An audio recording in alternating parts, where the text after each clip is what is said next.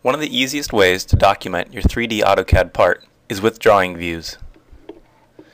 To utilize drawing views, go to an empty layout and erase the viewport if one is present.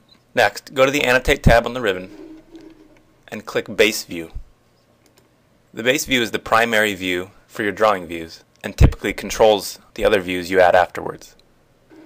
Before placing down the view, you can choose which view you'd like to see.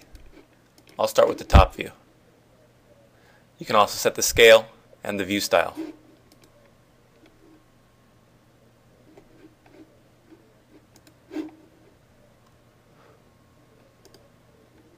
Once you've placed the base view, AutoCAD will automatically go to the placement of projected views. Simply move your cursor up or to the side from your base view and place your projected views, including an isometric. These are paper space objects that are dynamically linked to the model.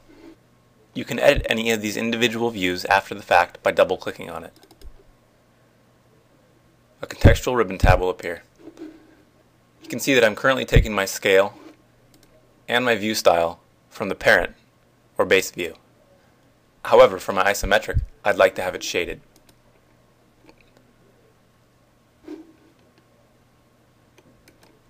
Once I've created my drawing views, I can use regular dimensions in Paperspace to dimension these views, and I'll get model dimensions.